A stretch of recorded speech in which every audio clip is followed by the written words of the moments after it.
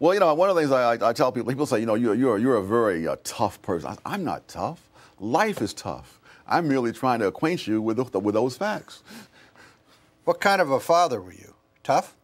Well, now, I've never done a poll among my children, fortunately, probably. But I have been called the last of the Victorian parents. Oh, really? Yes. I am not one who believes that the kids should be given unlimited indulgence, and I think I can safely say that mine were not. Were you too tough? In other words, did they rebel? Don't kids go through a rebellious period? How did you deal with that? Oh, I don't know. I'm not sure. I just said, here's what you should do, and that's it. When the kid's away in college and he's not doing he's messing up, I simply say there'll be no more money. That's good. Yes, it sort of gets their attention. Absolutely, That's right. absolutely, yeah.